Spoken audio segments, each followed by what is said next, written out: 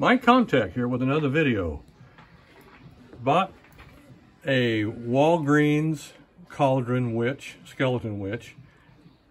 And yesterday I was in there and I saw this and I thought, this is great. My wife liked it. And then she knows me way too well. She said, how come they didn't light up the eyes on the witch? So, well, probably for cost reasons for one. But so I said, I can take care of that. So yeah, so I said, she knows me too well. So I did. So I applied a little red paint to the eye cavities and drilled the holes, and this skull is hollow. Went straight through, and these are 3mm LEDs, and I put the 3mm flicker LEDs in there. And then came right, just when I drilled through, just came right on straight through, back to the back side of the skull, right out the back. Just kind of took a hair dryer and lightly heated it back here along the band back here, and then that softened the glue, and then that's one of my tricks that I do to soften the glue on something like that. And you're not trying to rip that, because that stuff is pretty strong. So I did that, and it worked out fine. Went straight through, ran the little wires down back, and then came all the way down her dress here, all the way down, and it exited right here, and then wire tied the connection there, so that way it's not flipping or flopping around in there. She pivots, I'll put it together here. She pivots right here, and then the wire, this is my wire here, it comes up, and I just parallel off one of the green LEDs. There's a green one here, and two connections. And so they had the polarity correct. I check it anyway, but the positive was red and the black was negative, of course. So I ran my wire up there. This is kind of a unique little circuit here. I mean, this isn't, but I mean, this is a pulley and poly belt and a pulley and another pulley off the motor. But it runs one direction and then reverses. So the controller board is right here. And I can see, let's see if I can throw some light down in there. See if we can't see. Yeah, there's a couple of chips there, it looks like.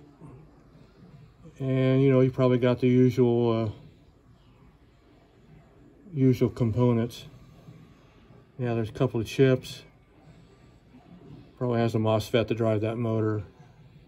And then probably, I don't know, if it has that thing, apparently it reverses the motor, so I'd say maybe like an H bridge or something in there that's reversing the polarity, because indeed it does reverse. If I kick this up real quick, watch this square shaft right here.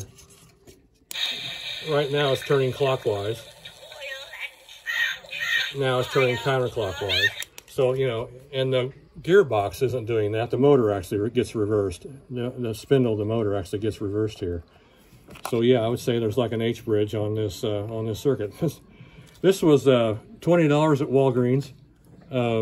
Has a little spinning cauldron. This spins around at the top, and I'm getting ready to put it all back together again after doing the eyes. But I put those in, ran, like I said, bent the wires down, and then put just a little spot of hot glue behind the skull there just to hold these in place.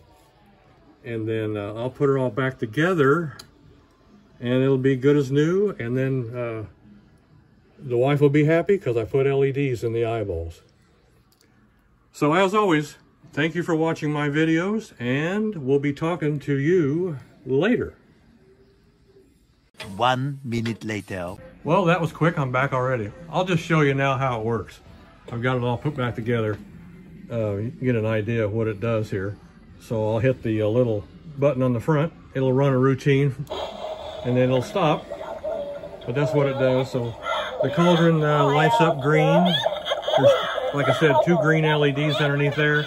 And then I put the 2 yellow LEDs inside the skull there. And they're flicker. So each one has its own pattern as it's lit. It runs, you know, independently from the other one.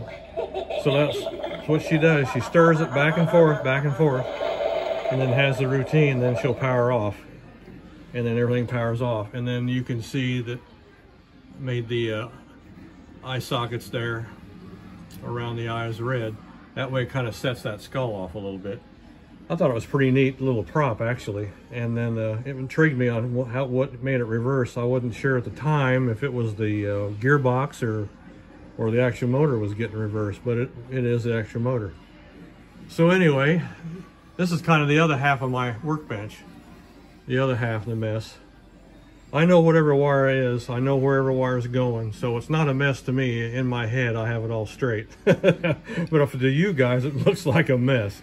But that's how we roll here. And then everything gets kind of proofed here, and then it moves to a prop later on down the line. Okay, well, I'll sign off for now. Thanks again, guys, for watching all my videos. We will talk to you later.